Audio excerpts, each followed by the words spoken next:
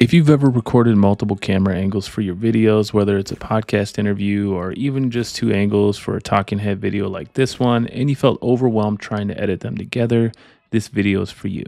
Today, I'm diving into the game-changing multicam editing feature inside of CapCut's Desktop app. I'll show you step-by-step how easy it is to seamlessly switch between camera angles, turning your footage into engaging, professional content. If that sounds helpful, hit the like button and subscribe to the channel so you never miss out on future content creation tips. I mean, this is a pro feature that you find on like Final Cut Pro, Adobe Premiere Pro, DaVinci Resolve, more professional editing software. So I'm really shocked that CapCut came out with this because this just brings it one step closer to a professional editing software. It already has so much to offer with all the transitions and the effects and the captions and everything else. So I'm really blown away by this. So I'm excited to show you guys this, but just know it is a free feature, and CapCut is notorious for making things that are free, just getting us hooked on them and then making them part of their pro or paid version of the app. So at the time of shooting this video, I just want to let you guys know this is a free feature, and I'm excited to show it to you, but I can't guarantee that it will be free forever. So with that being known, that little disclosure, let's get into a project and I'll show you two really awesome ways that I use this feature. Okay, so we're in an open project inside of CapCut. I'm gonna show you guys two common ways to use this feature. So the first way to use it is I'm going to edit a podcast episode, and here I have some clips. I have this clip of myself.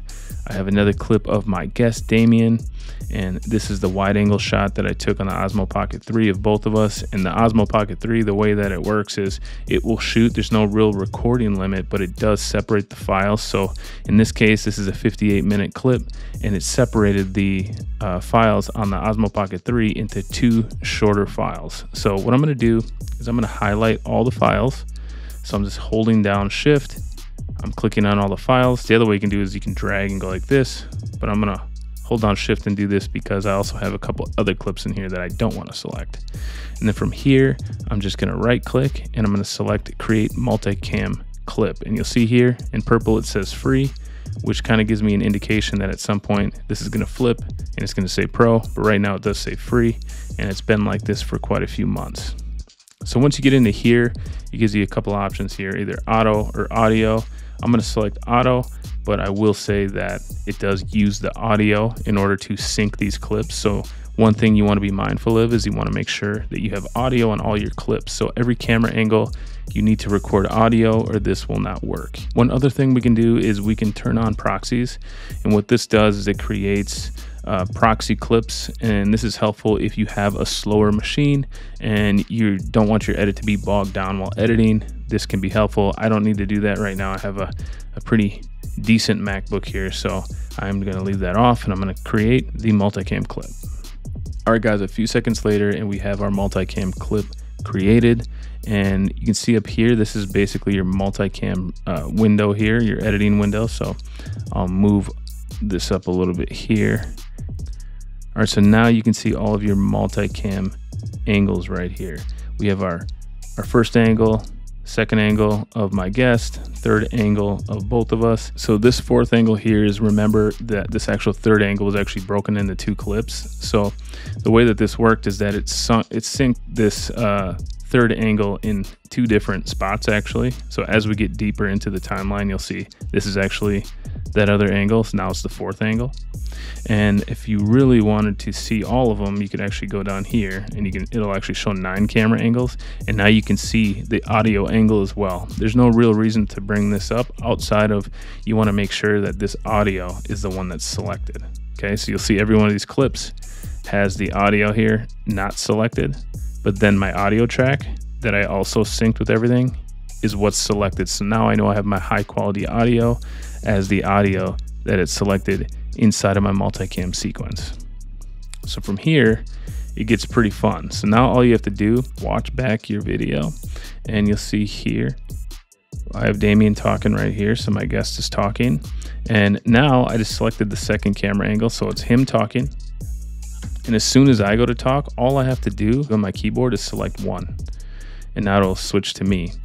As we start to talk, as he starts to talk again, I can just select 2 here. I'll select 2 and it cuts back to him, right? I could select 3 and it'll go to the camera angle that has all of us, right? And we can just go through the camera angles just like that, okay?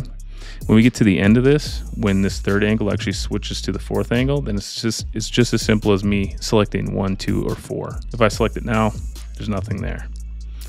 So really, really easy. The other thing you can do if you're creating this sort of podcast or long format content is you can actually scrub through. So you see here, I just pressed L. Let me show you up here in the shortcuts. Right, I have mine set to shortcut 5. You guys probably all have yours set to shortcut 1. It doesn't matter, you can change all these, right? But if you go down here to where it says shuttle right, what that means is it's basically gonna fast forward through the video, and now you can watch it back at like a 2x speed or something, and you can just make all the cuts. So if I was to do that, I can select L, and now it's going really fast, and I can just go through as it switches from each person speaking, and I can just cut to the different person, right? So now I'm speaking and go to a wide angle. Now Damien's speaking, so now I can switch to him. It's just a really quick, efficient way to edit a podcast, or really anything where you need to edit multiple camera angles in. I want to point out really quick that each time I switch camera angles, you'll see here on the timeline, it actually makes a cut. If for some reason I selected a camera angle and I realize now, like, oh man, I made a mistake, I can just select that clip, and then I can change that camera angle to whatever camera angle I wanted it to be. So if you're shuttling through and you make a mistake, you do not have to worry. Zoom in a little bit. You do not have to worry. You can actually just always go back. You can change your camera angle to whichever one you wanted it to be on. Quick reminder, if you're finding value in this tutorial, take a second right now to hit the like button and subscribe to the channel. It really helps me create more helpful content like this. All right, now I'm gonna show you guys really quick another way that you might wanna use this. And I'm gonna bring in a couple more clips, only this time, I'm just gonna throw them down onto the timeline.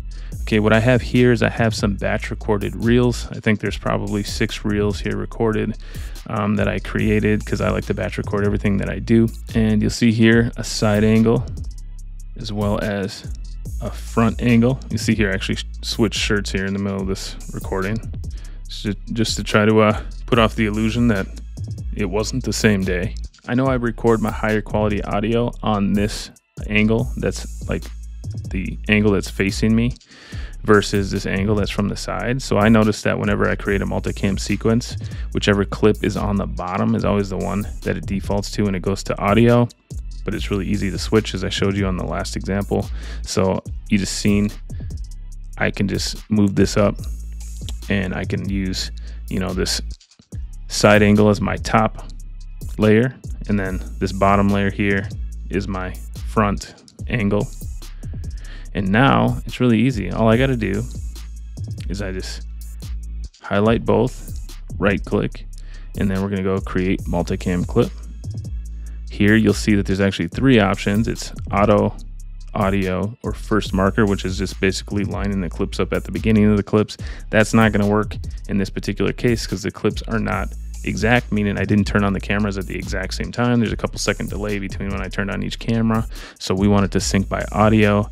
But I'm just going to select auto because it always seems to do a great job. We'll select create, and now we have our multicam sequence. And you can see here in the preview window where my audio is coming from. It's coming from my A cam, or the cam that was right in front of me, and that's the one I wanted it to be because that was the one that had my mic hooked up to it, which I actually use a shotgun mic that you can see. You can't see it, but it's right out of frame right here, and that's what I used on these videos.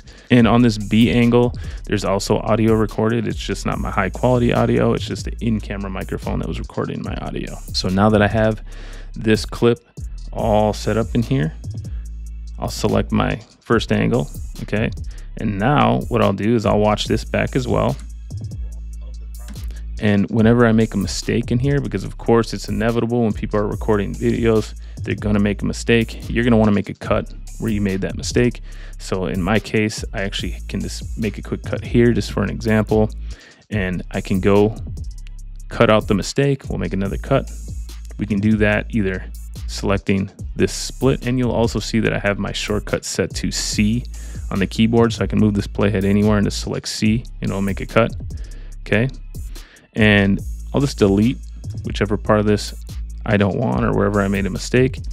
And then I'll go ahead and I'll cut to my B cam when I come back from my mistake, if that makes sense. So every time I make a cut in whatever type of professional type of video I'm trying to make, if I'm trying to make an educational video, if I make a mistake when I'm talking, instead of just jumping all over the place and always cutting in a professional style video, is I'll just cut to the B cam really quick.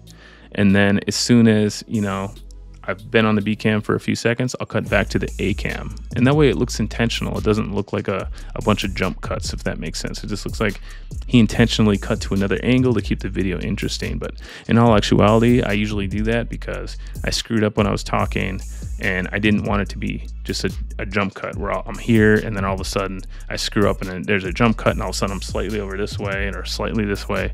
It just doesn't seem to look as good, doesn't look as professional. So that's how I use the multicam edit feature inside of CapCut.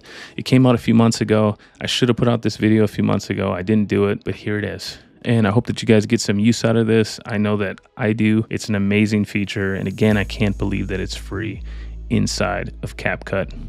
This app is getting insane. And that's how you use the multicam editing feature in CapCut Desktop. If you found this video helpful, smash that like button and subscribe for more CapCut tips and editing tricks. Also be sure to check out my other videos. I have one right here where I dive deeper into the advanced editing features inside of CapCut.